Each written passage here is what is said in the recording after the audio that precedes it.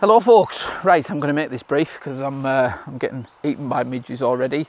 Today we're shooting waterfalls. I'm up the Langstrath Valley, which is a place that's been to many times years ago, but not so much in recent times. I did come here about 18 months ago to do some filming and I got completely rained off.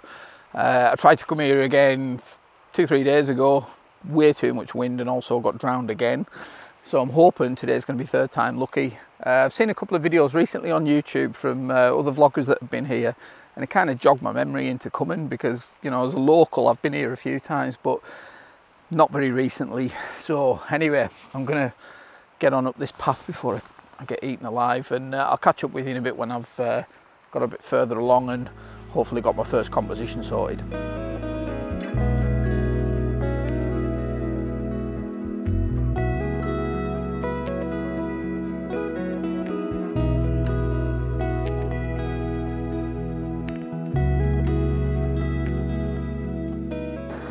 Okay, so we've made it down here, and what a lovely little spot this is. I'll just get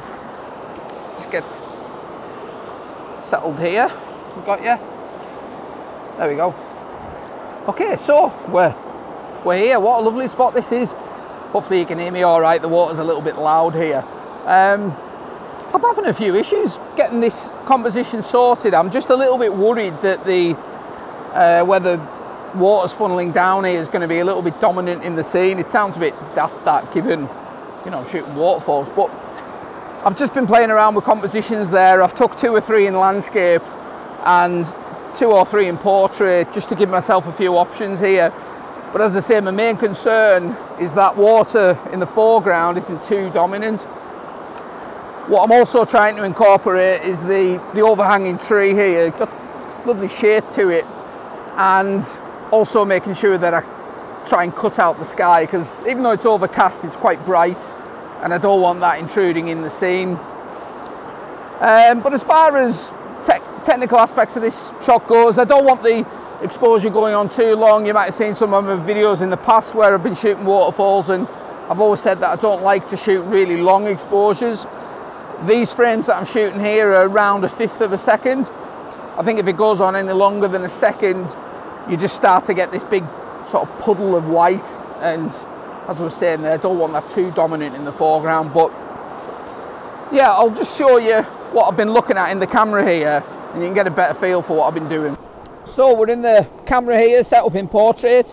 As I was saying there, the portrait format just makes it a bit easier to incorporate this tree that's overhanging, and then secondly, where the water is spilling out here, what I want is a little bit of space at the bottom of the frame. You can just see here where we've got a little bit of room. I don't want the area that's part of the long exposure, which is obviously going to be a big blob of white. I don't want that coming to the frame edge, so just got a little bit of room at the bottom there just to give the whole thing a bit of space. You don't want things too close to the frame edge, whether it's rocks or in this case a big plume of water.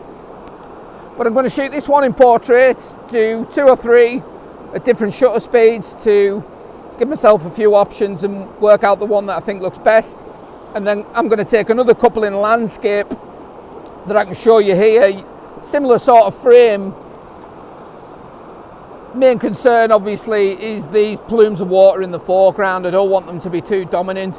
With the landscape shot, I'm really concerned about the mid-ground. When I was stood up a little higher, we had a bit of a dead area in the mid-ground there, so coming a little bit lower gives me a little bit of a better balance there. We'll have to see how these turn out. The light isn't overly great, you know, you got to work with what you've got. And anyway, I'll stop waffling on. Here they are on the screen.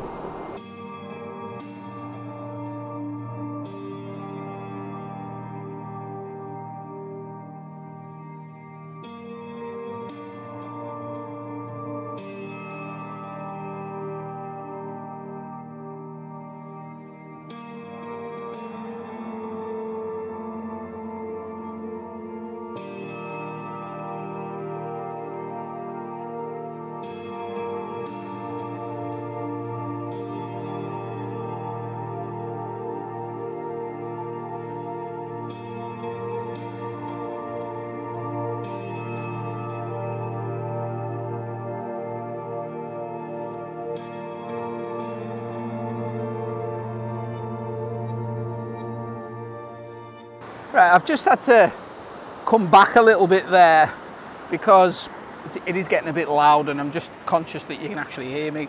After shooting that portrait shot there and also the landscape version of that wider scene, just come down down these rocks a little bit further, and we've got this amazing little like carved sort of semicircular area in the rock, and the water's obviously funneling down it. Took a few wider ones there as well, just similar to what I was doing before, but also I think I'm actually preferring this slightly more intimate close-in shot. So I've got the 24-200 on, and I'm zoomed all the way in. I think it's about 150mm, something like that. And same again, slow shutter speed, about 1/4 of a second, something like that. Got the polarizer on just to take off some of the glare and just bring through some of those colours underneath the water. And I think I'm preferring this one, to be honest, but we'll have to see how it turns out. Anyway, I'll put these on the screen. I need to get going because I was just looking at the clock there, and I've spent a lot more time here than I was planning on doing. It's about 2 hours to sunset, so I need to get my skates on and get up to the main set of waterfalls that I wanted to shoot. So, right, I'll catch you in a bit.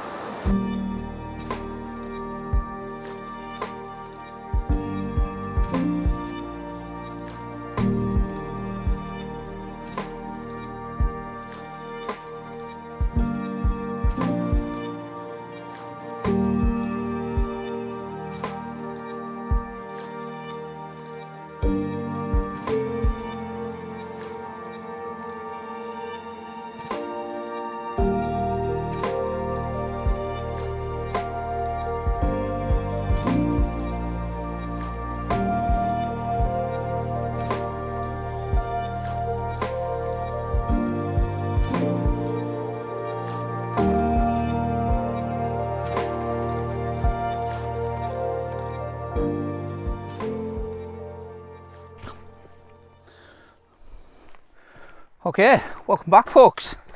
I must learn to not bellow into the microphone. I got that audio back from that first bit that you've seen, and a lot of it's clipping, so I've had to readjust the mic set, so I'll try and talk a little quieter. Yeah, so you might have noticed, different day, different outfit. Of course, as is customary in this country, you go from 11 degrees one day to the start of a heat wave the next day, which is what we've got. I'm having to come out the next day because, as I mentioned, I left it a bit tight for time, and I thought by the time I get up to this place that I was going to shoot, I'd have barely had any time there, to be honest, before sunset. So come back the next day and gonna have a little crack at it. Totally different conditions. It's sun splitting trees at the minute, and as I say, start of a heat wave apparently. So I think this next week I'm going to do my best to try and get out after work up a couple of fells while the weather's really nice. So it's going to be a week of vlogging, I think. But for now, I'm on my way up to this lone tree at the sort of, well, it's only about a third of the way up Langstrath, and I'm looking at the river, and already, even in the space of 24 hours, the water looks a fair bit lower. So I may have to come back here when the water's a bit higher. But anyway, I'm gonna get cracking up here and put some more smidge on, because the midges are out in force. The bit that I've put on seems to be doing the trick so far, but I don't trust it. I'm going to put a bit more on, I think. So anyway, I'll catch you in a bit.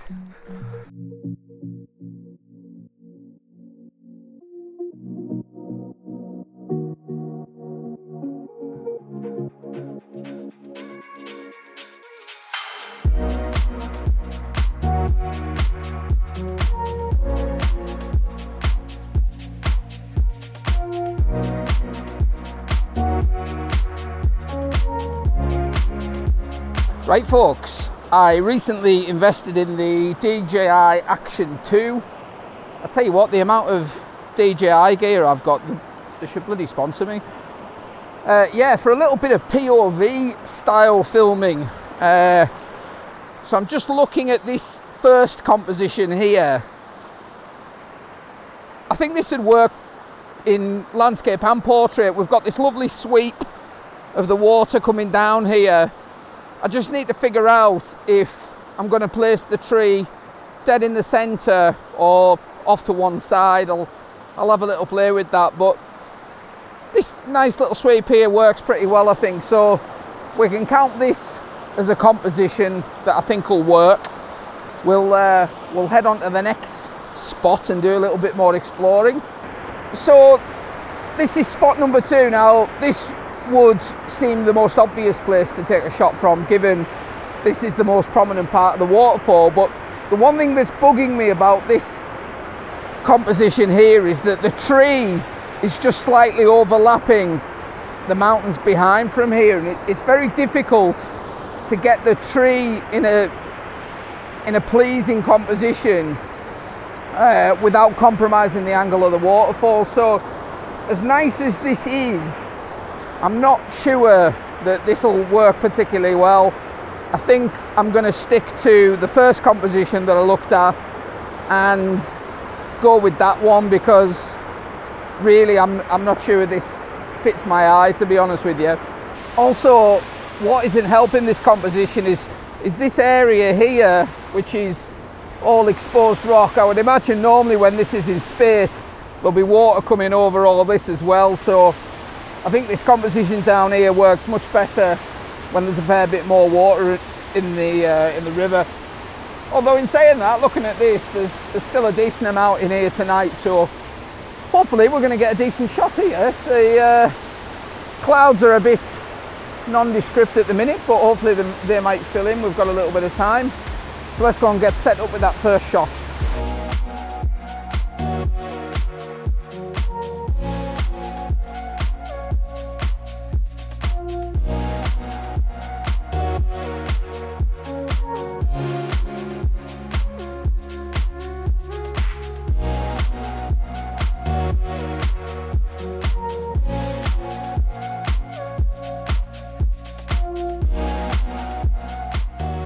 Okay, after much mulling about, I'll just take you down to what I'm shooting here. Yeah, bit of a tricky one, this place to shoot. It definitely needs more water in it. Although there's a decent amount tonight, there's plenty to work with here. But for the type of compositions that I want, particularly trying to fit this tree in the composition, I'd like to be further to the right. But because the water levels are starting to drop off now, there isn't any water filling in that side of the frame. So it's going to have to be a case of coming back here when the water levels are a bit higher. But for now, I'll just show you what I'm shooting here. So, as you can see here, we've got this nice, let me just get me in the shot. Yeah, so as you can see, we've got this nice S-curve leading down into the foreground. And then, similar to what I was doing in the first part of this video, the bit at the bottom of the frame, I just want to leave a little bit of space for where the plume of water is. I don't want that big area of white touching the frame edge, so it's just got a little bit of room.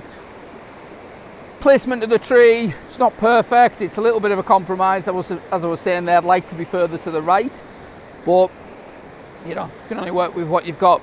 I think I'm not going to, well, I know I'm not going to move from this spot, because really, having had a walk further down to the lower section, I don't think there's anything down there that's going to work. So I'm going to hang around here. The sky's a little bit blank at the minute, but you know, what can you do? Hopefully a little bit of cloud drifts across before sunset, and it fills in that gap, and we get a nice bit of colour.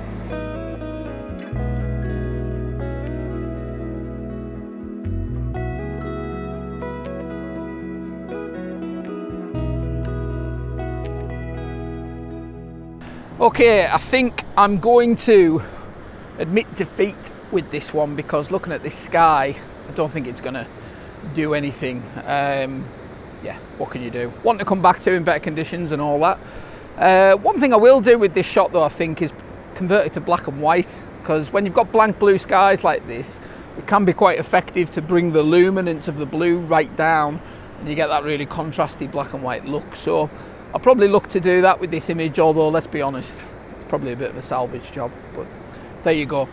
Brilliant walk up here anyway, really enjoyed it tonight. And I think for the rest of this week, with this heat wave coming, I'm gonna get up the mountains, I think, because it's never a better time to get out and do some fell walking when it's like this. I've got unfinished business with red pike above Buttermere. You won't have seen a video that was meant to come out last year, but it was a complete audio fail. But yeah, I'd like to get up there and get a specific shot for the gallery at sunset, so hopefully that'll be the next video, and stay tuned for that. So anyway, I'm going to finish this one here, so keep liking and subscribing, and I'll catch you on the next one.